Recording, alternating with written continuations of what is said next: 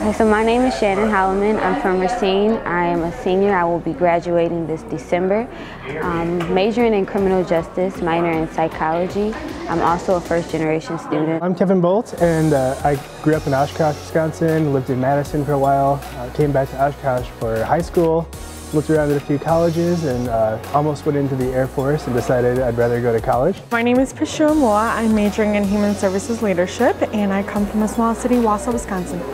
My name is Ryan Hensley. I'm a psychology major. I'm from Ford City, Iowa. I came here about 2 years ago as a transfer student and never looked back since. I really like this college. Hi, I'm Sammy. I am an interactive web management major with a minor in journalism, and I'm from Muskego, Wisconsin.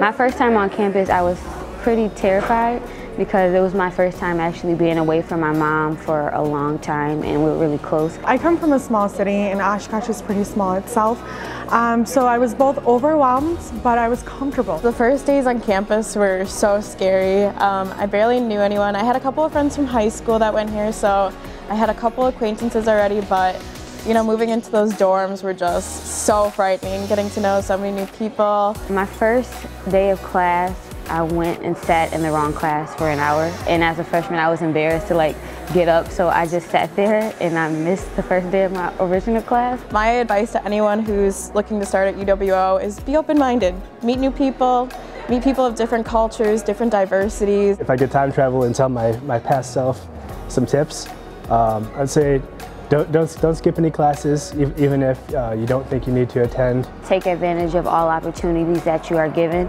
I know for me, I didn't take advantage of some opportunities, and if I had, it probably would have made my career here a lot easier. If there's anyone in the future looking to go to this college, I'd recommend it because it's got a nice set of people, and if you have any problems, they can help you along the way. Where your heart goes, follow it, and hopefully your brain will do the rest. The people that you meet, it changes you in a way that makes you feel like this is a place for you to be.